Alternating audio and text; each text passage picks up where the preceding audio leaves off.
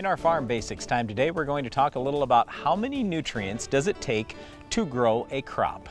Well, and your crop could be anything. It could be your lawn. It could be your garden. It could be a crop out in the field.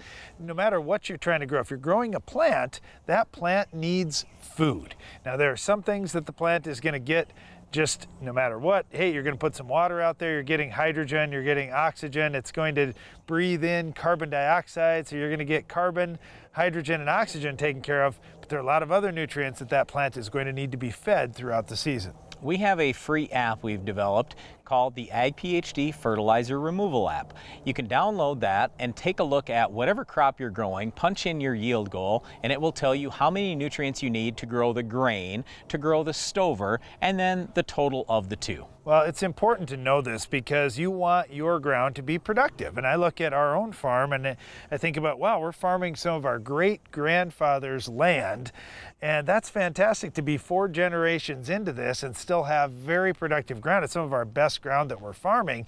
We want to make sure that ground gets even better as we go forward. So as we're pulling nutrients out of the soil, we want to make sure that we're putting back at least that many nutrients. And if we're short on something, we've got to fill in some of those gaps too. Here's the other thing I often think about, because they're talking about, hey, 2021 could be a drier year than normal, at least in our region.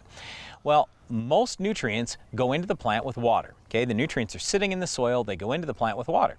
If you have less water, what does that tell you? Well, that means you're going to get fewer nutrients into the plant, right?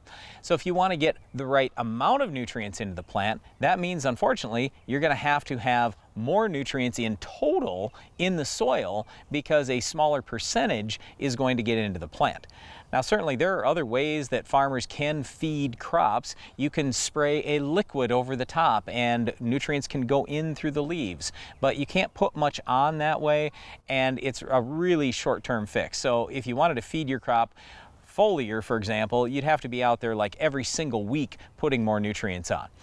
Last thing I guess I would throw out is, hey, this is a lot of different nutrients we're talking about.